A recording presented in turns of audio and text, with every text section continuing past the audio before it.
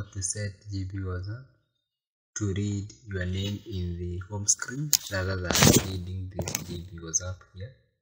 So what you need to do is just click this three dotted icon in the upper right hand side of your GB WhatsApp. Then click the option GB setting. You can cancel the developer's update and then click the option home screen. You will come to where we have header.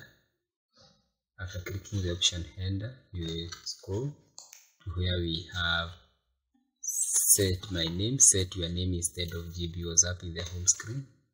Turn it on. Can you see now here in this green tab in the upper section of the header, it have changed to my name. So let me come back to the home screen, and now you can visualize that. Let me restart my GB WhatsApp. You can notice that in this green surface, instead of reading GB WhatsApp, it is instead reading my name instead of reading GB WhatsApp.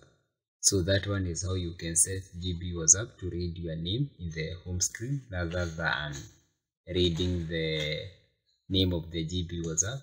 This is somehow good if you are using a similar computer with different people who have installed different WhatsApp. So getting into any WhatsApp, you can be able to notice if it is your WhatsApp or it is not.